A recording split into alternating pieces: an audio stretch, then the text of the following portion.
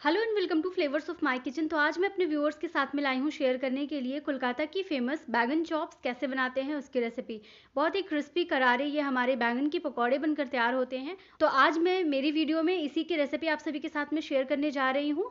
तो आप इसे शाम के टाइम में नाश्ते पे बना सकते हैं या आप चाहें इसे तो रोज़ों में इफ्तार पे भी बना सकते हैं। बहुत ही अच्छी लगती है खाने में। मेरे व्यूअर की रिक्वेस्ट आ रही थी कि इफ्तार के लिए कुछ रेसिपी शेयर करें, तो शुरुआत मैंने बैगन चॉप्स के साथ की है जो कि कोलकाता की फेमस है। आगे आपको और भी अच्छी अच्छी और नई नई रेसिपीज इफ्तार की मैं लाती रहूंगी आप सभी के साथ में और शेयर करूंगी। तो इस क्रिस्पी बैगन चॉप्स को आप भी बनाइएगा, मेरे तरीके से बनाकर देखिए कैसी बनती है, मुझे कमेंट बॉक्स में ज़रूर बताइएगा।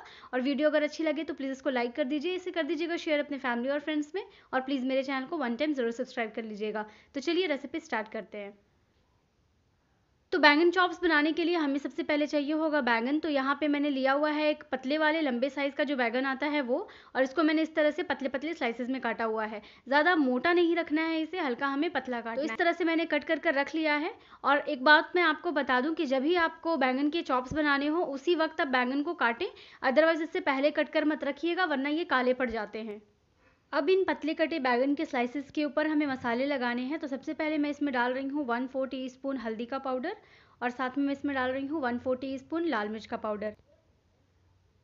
तो इस मसाले को इसके ऊपर अच्छे से रब कर दें, बिल्कुल इस तरह से दोनों साइड अच्छे से करें और इसको रख दें साइड पे।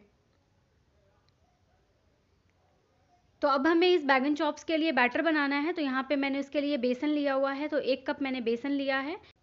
तो इसमें हमें कुछ चीज़ें मिलानी हैं। तो सबसे पहले इसमें डाल रही हूँ मैं 1 पिंच अजवाइन, और इसके साथ ही इसमें डाल रही हूँ मैं आधे छोटे चम्मच लाल मिर्च का पाउडर, आधे छोटे चम्मच ज़ीरा पाउडर, 1/4 चम्मच काली मिर्च का पाउडर, 1 पिंच इसमें हल्दी पाउडर डाल रही हूँ मैं, 1 पिंच ही इसमें डाल रही हूँ मैं गरम मसाले का पाउडर, इससे बहुत अच्छा फ्लेवर आता है। और बिल्कुल थोड़ा सा मैं इसमें डाल रही हूँ ऑरेंज फूड कलर, जिससे बैटर का कलर बहुत अच्छा आएगा, जिससे पकौड़े फ्राई होने के बाद में बहुत अच्छे दिखेंगे। तो अभी हमें सारे ड्राई इंग्रेडिएंट्स को बहुत अच्छे से मिला देना है। और इसमें मैं अब डालूंगी नमक। तो नमक यहाँ पे 1 टीस्पून डाल रही हूँ मैं। साथ में यहाँ पे डाल रही हूँ मैं अदरक लहसुन का पेस्ट आधे छोटे चम्मच, इससे और भी अच्छा फ्लेवर आता है। अगर आप नहीं डालना चाहते तो स्किप कर सकते हैं। और अभी हमें इसमें ऐड करना है थोड़ा थोड़ा पानी, और पानी डालकर हमें इसका स्मूथ बैटर बना लेना है। याद रहे बैटर में कुछ भी लम्प्स नहीं रहना चाहिए। तो थोड़ा थोड़ा पानी डालकर, एक बार में सारा पानी नहीं डाल देना है, ग्रेजुअली पानी ऐड करना है और इसका बहुत अच्छा स्मूथ सा बैटर बना लेना है।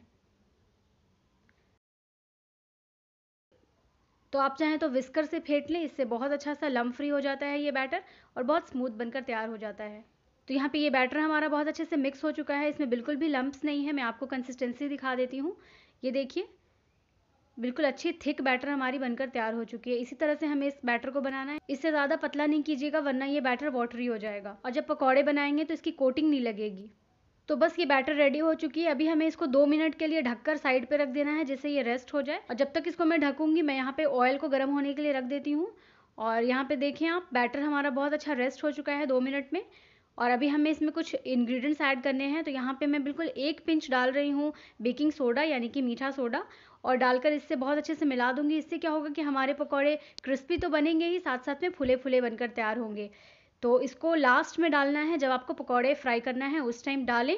फटाफट इसको मिक्स करें, जिससे इसमें एरेशन फॉर्म हो जाएगी और पकौड़े फूले फूले बनकर तैयार होंगे। तो यहाँ पे दोनों चीज़ें हमारी सेट हो चुकी हैं। पहले मैंने बैंगन के ऊपर मसाले लगा दिए थे वो, और ये हमारा बैटर। तो यहाँ आपने मसाले लगे हुए एक एक स्लाइस को उठाना है, इस बैटर में डिप करना है और गर्मा गर्म ऑयल में इसको ड्रॉप कर देना है।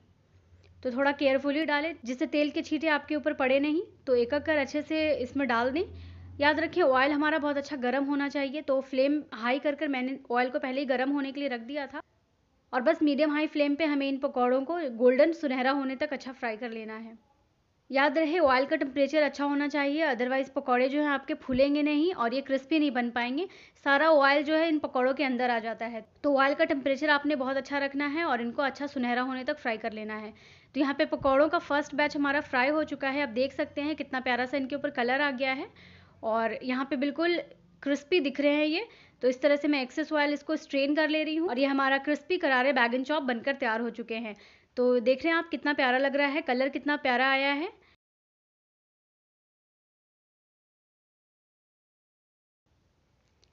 तो इसी तरह से मैं सारे बैंगन चॉप्स को फ्राई कर लेती हूँ।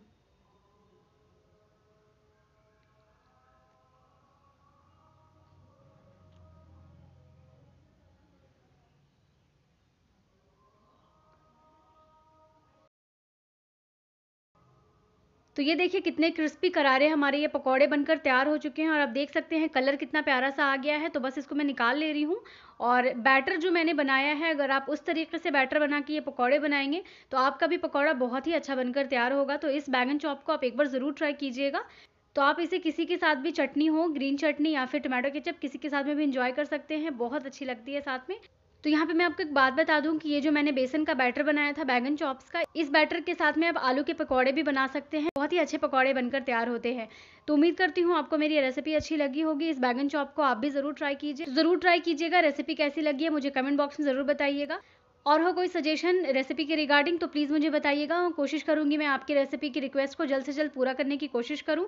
तो ज़रूर ट्राई करें। वीडियो को लाइक कर दीजिएगा, इसको कर दीजिएगा शेयर अपने फैमिली और फ्रेंड्स में, और मेरे चैनल को वन टाइम ज़रूर सब्सक्राइब कर लीजिएगा। नए व्यूवर्स प्लीज़ चैनल को वन टाइम सब्सक्राइब कर लीजिए, साथ साथ में जो बेल नोटिफिकेशन का आइकन है उसको ज़रूर दबाइएगा, जिससे हमारे वीडियो की सारी लेटेस्ट अपडेट, सारी नोटिफिकेशन आपको सबसे पहले पहुँचेगी। तो चैनल विजिट करें, वीडियोज़ देखें, इसको शेयर करें, ट्राई करें, लाइक करें, शेयर करें, सपोर्ट करें। तो फिर मिलूंगी मैं ऐसी ही बहुत ही इंटरेस्टिंग और दिलचस्प रेसिपी के साथ में। तब तक अपना और अपने फैमिली का रखें बहुत सारा ख्याल। Bye, thanks for watching.